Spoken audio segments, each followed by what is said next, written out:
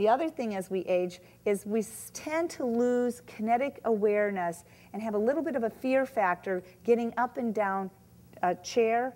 So the knees hurting is the tendency is the knees, the body wants to let the knees go in as we stand up from a chair. The best way to rebuild your knee strength, rebuild your core strength, is to add leverage isometrics and push knee out for better muscle activation as we stand up. So you want to make sure to have heel and knee in alignment or slightly back in. I like to go about 2 inches in the beginning behind the knee. Are you all set for we're ready to do this? So as we get ready to stand up from sitting, we're going to push our knees out and push against our body to get that momentum and more muscle activation in our core. So I'll give a count to 3.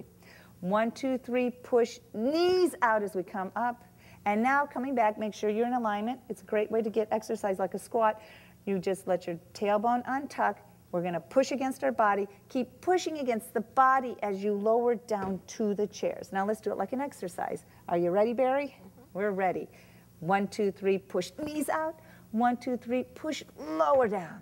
1, 2, 3, push knees out. Helps you keep the ribs up. Push as you go down. 1, 2, 3, push one more time. 1, 2, 3, push. Here we go, last time. 1, 2, 3, push up. 1, 2, 3, push down. Now we just did a series of squats with the safety of our chair. You feel your heart rate go up.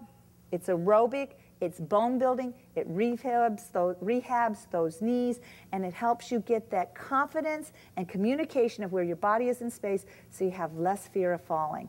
It's just another basic for a better body, the T-tap way.